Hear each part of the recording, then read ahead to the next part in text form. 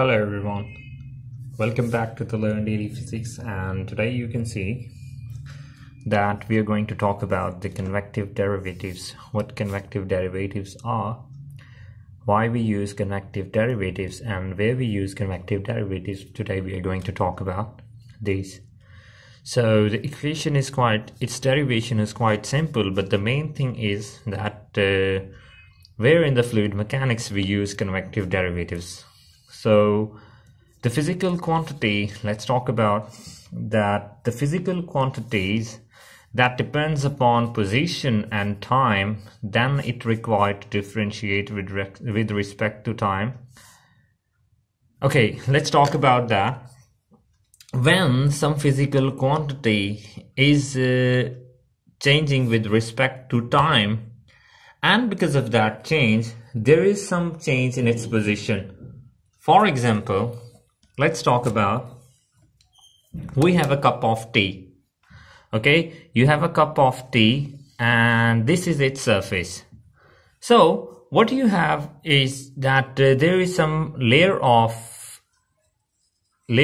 cream on that surface of the cup, and what you do is you stir it with the spoon. Okay, when you stir it with the spoon, you will see that at the center the cream will stay at its where it is. It don't move. It is at its position. Okay, it won't change its position, but the cream at the edges will move and start to dissolve in tea, in water, in coffee, whatever that fluid is. It will dissolve in it. Okay, now let's talk about, we don't have a cream, we have a sugar or salt. That particle, when dissolved in it, it will lose its own identity. Okay, and now with respect to time, there is a change in its position. So this change in its position is described by convective derivative. We are going to derive the derivation, then we will look on, then we have a deep look on another example, so which I've written here, an example of electric water heater, so that then you can understand everything clearly. So let's start with derivation. We say that we have a g, any thing or any, you can say, function that is depending on position x and time t. G is any function, okay, any arbitrary function. So g is equals to g x dot x comma t. We say that g is a function of x and t. Now when we take the derivative of this g with respect to time t, we know that dg by this is the exact differential is equals to the partial differential equation with partial differential of this function with respect to t and partial t by partial t. I'm writing this term first here and this term here.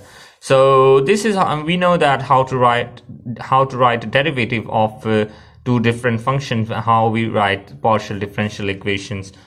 So this is partial g by partial t by partial t, and now this x term comes here, and this is equals to partial g by partial x and then partial x by partial t. Okay, so this was the condition when we were talking about only one-dimensional x. Okay, now when we talk about the three-dimensional position vectors x, y, z and the time t, then our derivative is similarly this time derivative. First we will say is partial g by partial t, then partial t by partial t. Here t will be cancelled out with this t and this t, and the only term we will have is partial g by partial t. Now when we talk about this x term, similarly as this term comes here, we will write this term here, then for the y, then for the z. Okay, so partial g by partial y and partial y by partial t, and similarly for the z. So now what we are going to do is, we know that this term here is a velocity with respect to x direction. Okay, within the right direction of x-axis, and this one is along y-axis and this one is along z-axis. So we will write these as u of x, velocity in the x direction, velocity in the y direction, and velocity in the z direction, as I've done here. Okay, u of x, u of y, and u of z. So now what I've done is I've separated these two terms here, this one and this one, this one and this one, and this one and this one. So what I've written is I've separated them with dot product. You can say that I've separated u of x, u of y, and u of z here as separate term, then the dot product, and then this partial z of x, partial xi, jk, and there. When you will multiply these, this u of xi will be multiplied with this partial g by partial xi component. I component will be multiplied with ith component, and jth component will be multiplied with jth component. K component will be multiplied with kth component, and we will have this term again. Okay, so we can separate this term in this, and this will be equals to vector u, and this will be equals to divergence. We know that the partial by partial x, and another thing that we can do is we can separate g here like this. I'm doing this with my lead pencil. Partial by partial xi plus partial by partial yj plus partial by partial zk into g. Okay, so this will be our gradient, this will be our del function here, delta, and this will be equals to del g. Okay, so this term can be written as simply u dot del g. So as in the beginning we have considered this g as an arbitrary function. Here g is any physical quantity that depends upon position and time. We said that g is any function or any physical quantity, which I've taken in our example. Next example, I've took this as temperature T. So you will make I will make it clear to you.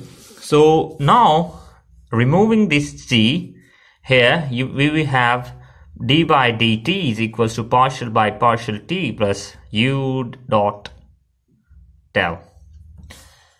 So this is a dot product. We can write del dot u or u dot del, the commutative law, the obey commutative law. Then now we talk about this term that I've told you, that when there is when some quantity, some physical quantity is having a change with respect to time, then there is a change in its position. You can say x, y, x, j, I, j, k is changing. So then there is a change in that function with respect to position.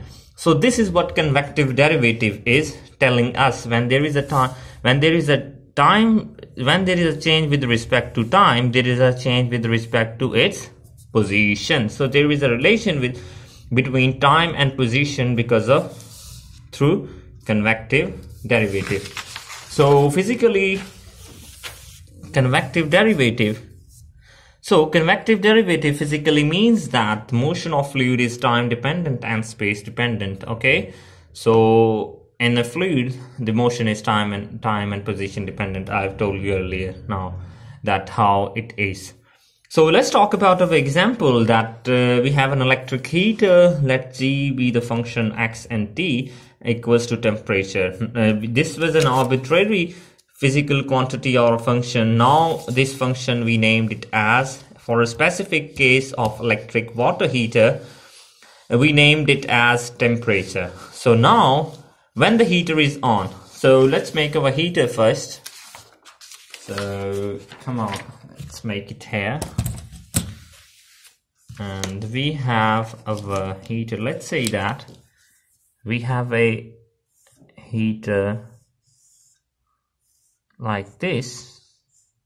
There is a box, and here we have a heating element. Here we have an heating element. So this heating element heats the water. So there is a water everywhere inside of this heater. So we have a propeller, a fan here. Okay, we have a fan here which circulates the water over all the container, all over the container.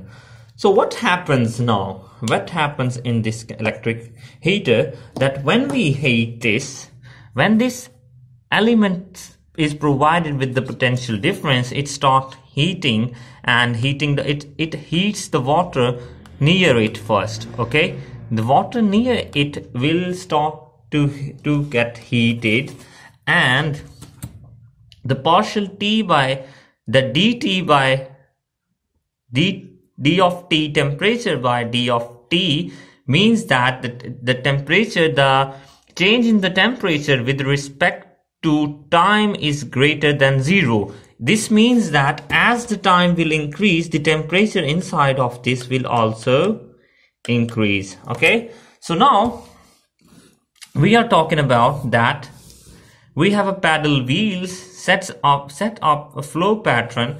Now here we have a paddle wheel. You can say some fans or some propellers that propel all the water, that distributes that water over all of that hot and cold water. Just like in a grinding machine, you see that when you put fruits and juice in it, it grinds all the things and mix everything up. So this is just like that, it mixes everything up. So when this paddle starts, then with respect, the change in the temperature is also greater. The change in the temperature with respect to position is also greater than 0, which means that the cold portion here is getting hot, mixing with the hot one, and their position is changing. Hot water is coming from here. Let's say that we have cold particle hairs first, like this, and near the filament, we have some hot water.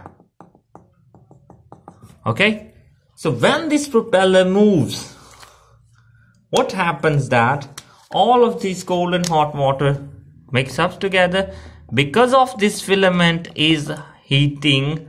So what happens that the overall water gets heated. Okay, so the change in temperature with respect to position gets greater than 0. So our convective derivative, the equation of convective derivative is d of t, d of g, let's say d of g by d of t is equals to partial g, partial g by partial t plus